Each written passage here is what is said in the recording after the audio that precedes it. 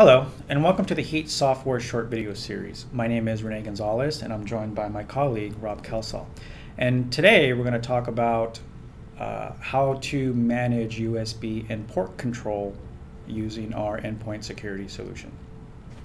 So Rob, when I'm talking to customers, typically a really easy and effective way of locking down an example of USB ports is using GPO policies. But one of the restrictions with GPO policies is you can either turn it on for everybody or off for everybody. So can you tell me how our solution can handle that use case of maybe turning it on for just certain users who have a legitimate business reason to use a USB key? Absolutely, Rene. You're correct. I mean, just an on-off policy isn't going to be suitable for most large organizations. So in the Heat security platform, we're actually able to provide a granular policy. Maybe you can have policies for removable media for a user or a group of users, but you can also go down to specific makes and models of device that you might want to allow. Very granular and mature product that we have here. In this brief session, I think it's going to be important just to show the use case really around enabling the use of USB devices, because at the end of the day these things are useful. There will be users that have a business need and we don't just want to block them. So how do we securely enable access? Can I base this access or permission based on Active Directory? Absolutely, fully integrated with Active Directory groups. So I'm just going to go ahead here in the product and go into manage and device control policies. Within here I can see all of the different policies that have been set for different types of devices. Much like our application control product, this is full whitelist based. So you define a policy of what's allowed, everything else is denied by default. I'm going to go down here to removable storage devices. You can see I've got some policies here set already.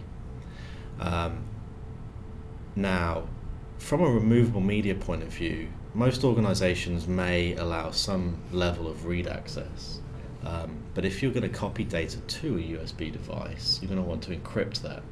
And we use FIPS 140-2 approved encryption, so a very secure method of securely enabling access to these devices. So I can turn it on for certain users, and I can also restrict only read access or write access? That's right. So I'm just going to go ahead in this example. I'm going to create an initial policy. So I go to create and device class policy.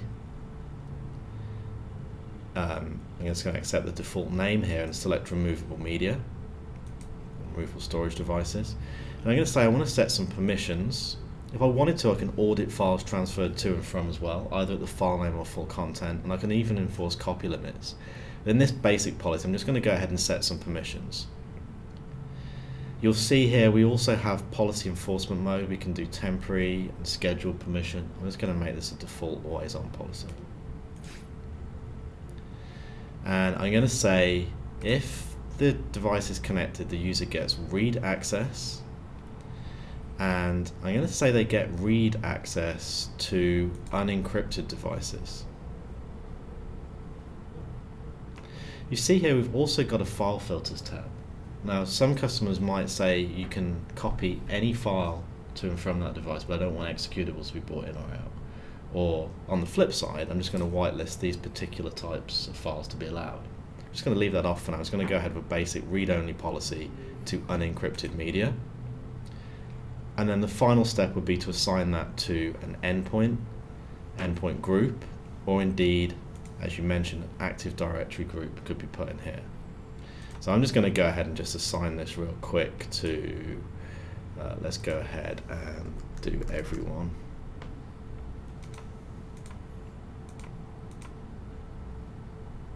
And for the group, I'm going to go ahead here and just use this data center one.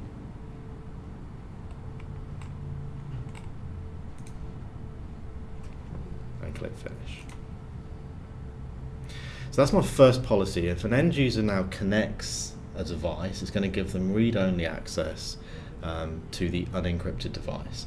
I'm now going to team this up with a second policy that will allow access if the device is encrypted.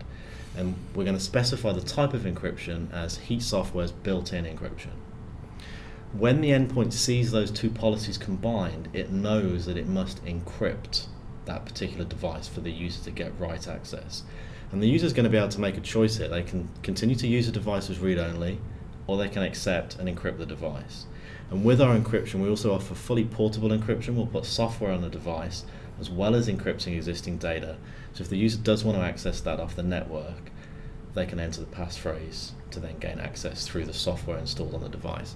So you could do this, in this example I'm doing this for removable media in general, but as an organization you could maybe just pick a Lexar 2GB pen. You could take those cheaper devices that are non-encrypted and actually turn them into secure, fully FIPS 140-2 approved encrypted devices. So let's just go ahead and create the second policy. I'm going to go to create again and device class policy. I'm going to select removable media and I'm going to select permissions and click next. And we're now going to say we get read-write access, but this time using our self-contained encryption. Click next, and again assign that maybe to my data center 1 group, and just for this example I'm just going to use everybody.